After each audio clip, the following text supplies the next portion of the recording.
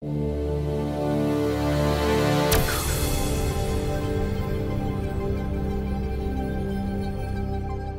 Nassim will answer a few great questions from our viewers. How does all this energy connect us together? Does it have anything to do with how we manifest? I can now show that gravity is directly tied into the information structure of the vacuum itself.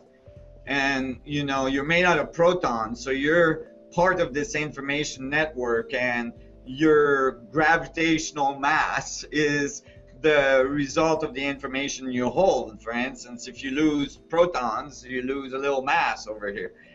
If you gain them by putting them back into your system, in the double torus structure of your existence, then you gain mass again. And so there is, you know, the information that you represent is very dynamically changing as evolution occurs. And so this is all fundamentally embedded at all the scales. For instance, the gravitational structure of the Earth is all the protons that it has, and it's, you know, it's constantly losing some as well, and you know, so it's evolving, it's changing, and so on.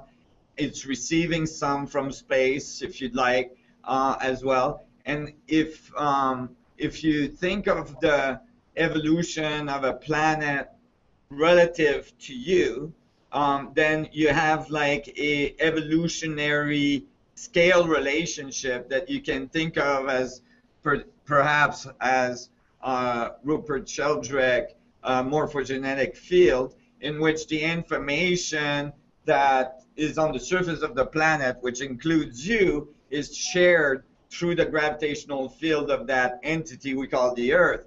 And so you are communicating gravitationally with each other when you're in the presence of each other by gravitational mass curvature of space-time.